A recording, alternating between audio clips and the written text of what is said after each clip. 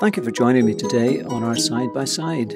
And today we're going to think about Proverbs 8, which is a chapter that tells us about wisdom as if it were a person calling out, crying out, speaking to us, inviting us, someone who wants us to get into a really good place. Well, let's think about where this wisdom is to be found. Let's read from verse 1. Listen as wisdom calls out. Hear as understanding raises her voice on the hilltop along the road. She takes her stand at the crossroads, by the gates at the entrance of the town. On the road leading in, she cries aloud. I call to you, to all of you. I raise my voice to all people. You simple people use good judgment. You foolish people show some understanding. Listen to me, for I have important things to tell you. So where do we hear this wisdom? Well, according to this passage, wisdom is calling out on all the key places: hilltop, crossroads, city gates, entrance to the main city, the main road in. All places, there's an accessibility to hearing this wisdom. How does she do it? Well, it says calls aloud. It's not a whisper, it's crying out. It's like trumpeting across the whole of the scene. And what is she saying? What is the elements, or what's the character of this wisdom? Well, it says, everything I say is right. I speak the truth. I detest deception. My advice is wholesome. There is nothing devious. My words are plain to anyone with understanding, clear to those with knowledge. So, what then? Well, surely this is like an invitation to us. And it does continue with the word choose at the end of that. Choose. This wisdom that we read of in Proverbs 8 is to be seen in the person of the Lord Jesus Christ and in the teachings of Scripture primarily. God's wisdom, his wonderful personal character, is to be displayed in the world that he has made. Of course, many people in the world say they're very open-minded, but they may only be open-minded to the things that they want to be. And that sometimes does not include God, especially in our modern world. And so as we come to the Bible, where the wisdom of God is to be found, we remember that the Bible is reading us just as we are reading it. And in order to really hear what God is saying, we need to be humble and open, or we need to hear it in a way that is unbiased, without prejudice. And so when it talks about choose this, it's saying, come to me and listen to me. Hearing correctly leads to choosing wisely. And it's as if we are forced now to make a decision. What are we going to seek above all? You see, everybody is seeking something. It could be happiness, success in their particular passion, or just they want to know they're loved and accepted. They want a quiet life. They just want, peace. Is that the word? We can only really know if we get these things as we live throughout life. We may have something and think it's going to bring us happiness, but it's only after you've had it for some time that you then really know, did it bring me the happiness, or am I just left as empty as I was beforehand?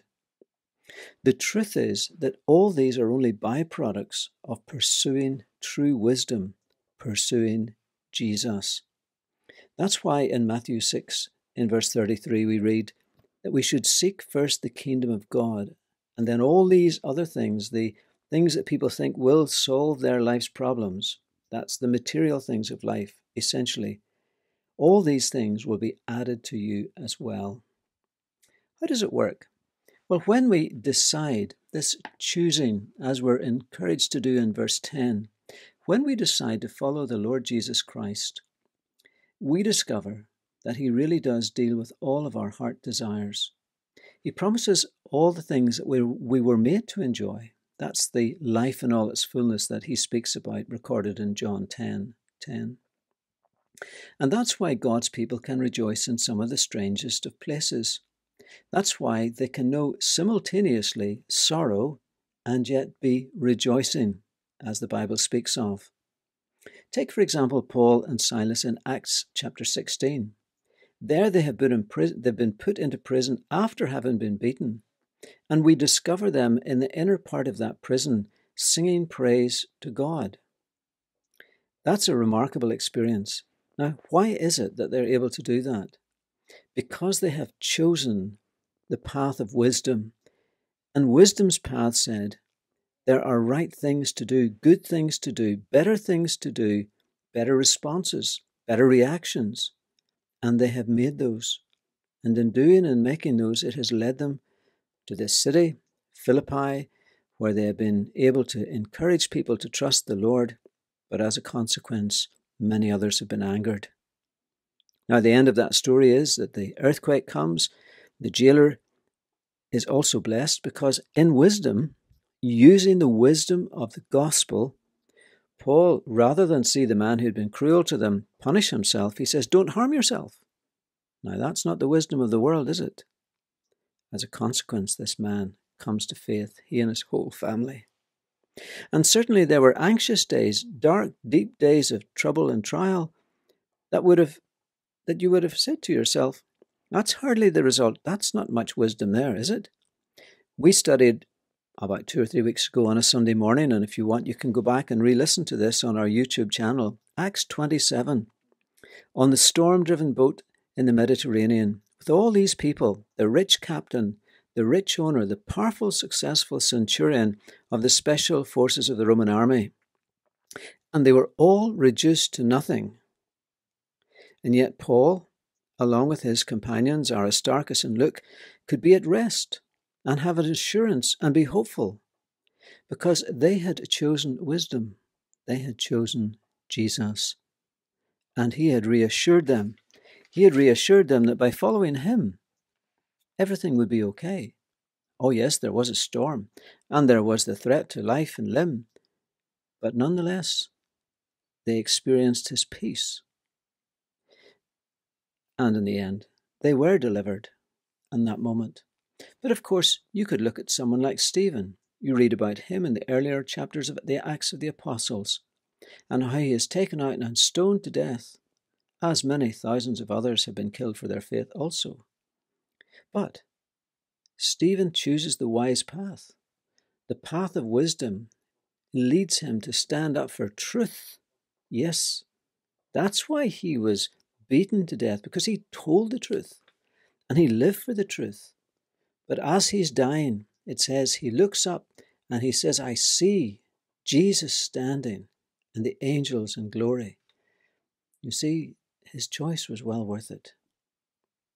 And what if Jesus, who chooses the wisest path of all and his Father's will, has also experienced a life full of many trials? But think of all the good that has come from that. Think of how it has changed your life if you're a believer, and my life, and your future, and my future. Christian friend, if all is hard and full of trouble now, don't be confused as if you had sort of lost everything. But in Christ you are still on the right path, even though at times you look around and say, I don't know, this doesn't seem very good. It seems a hard path. There are times when we're traveling, we think we're on the wrong road. But every now and again we get a little indicator, a little sign that says, yes, you're still on the right path. It may look strange, but you're on the right path.